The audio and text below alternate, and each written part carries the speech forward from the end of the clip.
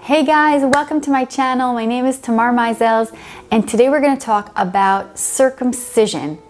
In Hebrew, we call this Brit Milah. We're going to talk about why Israeli Jews, even secular Jews, choose to do this. In fact, 97–98%, according to surveys, perform this on their son. So we're going to get into the reasons and the root of why Israelis do this. First, let's talk a little bit about what this is. What is Brit Milah? What is circumcision?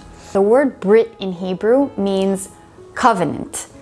It's the covenant of the Milah. Milah means circumcision. This is a covenant between us and God, sealed in our body. And it started with our forefather Abraham, who made a covenant with God. In Jewish tradition, every male baby at the age of 8 days gets circumcised, which means a part of the foreskin is removed in a procedure known as the Brit Milah. And at this joyous ceremony, the baby is also given a name. So over the years, Jews have gone to great lengths and even risked their lives to perform this mitzvah. But what's weird is that even today, when in the past several generations, most of the Jews are secular, they still choose to perform this mitzvah. Now, there are a few mitzvot and commandments that have a broad consensus among Israelis, things that Israelis like to do, like they like to light Shabbos candles, they like to light Hanukkah candles. I think about 80%, according to most surveys, do Leil HaSeder, where we commemorate leaving of Egypt. But out of all the mitzvot and all the commandments, the Brit Milah has the highest percentage. 97–98% of Israeli Jews do this mitzvah. So we really have to understand what is so important about this mitzvah and why are Israelis doing this. Recently, a very well-known Israeli talk show host, Lior Schlein, and his, I was going to say wife, not his wife, his life partner, she is a Knesset member, Merav Michaeli. They recently had a son together. He claims about himself that him and his wife are complete atheists, seculars. They don't believe in God. They don't believe in anything. And he wrote in his book that after much debate, they decided to perform circumcision on their newborn son.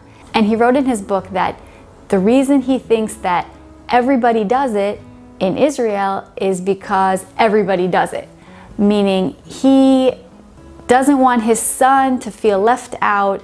It's something that can be detected and in the army or in showers and stuff like that, and he doesn't want his son to feel left out. Everyone else is doing it. But is this really the case? Is this the reason most Israelis do it? So no, actually. According to a survey, they asked Israelis, what is the main reason for you doing a bris for your son? And the answers were, only 9% wrote that they don't want their son to feel different. Sorry, Schlein, you're wrong about this one.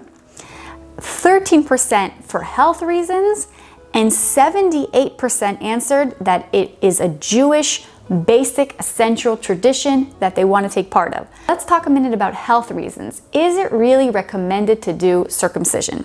There is evidence that circumcision has health benefits. It reduces infections and diseases, but some medical professionals say that these health benefits are either not that existent or not that great. American Academy of Pediatrics says that the benefits do outweigh the small risk in the procedure. In Israel especially, these risks are quite small, about 0.3%. They say that the benefits are not that great to automatically just recommend this to all newborns. So it's definitely, as you see, this whole health benefits is something that can be debated, and which is why only 13% of Israelis claim that this is the reason. So there is some truth to this, but this isn't the main reason. 78% said that the reason they're doing it is because it's a Jewish tradition. In this Jewish tradition, we are celebrating the entrance of this male into the covenant of Abraham between us and God. We are celebrating another Jewish male entering into the covenant of Abraham and into our nation.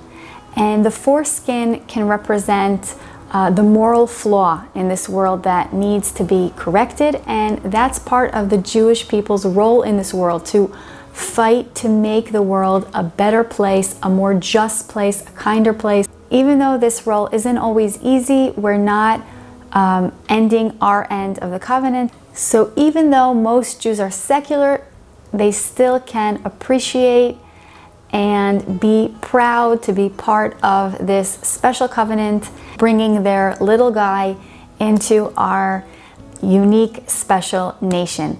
Hope you enjoyed this video, and if you did, please give it a thumbs up. Bye, see you next time.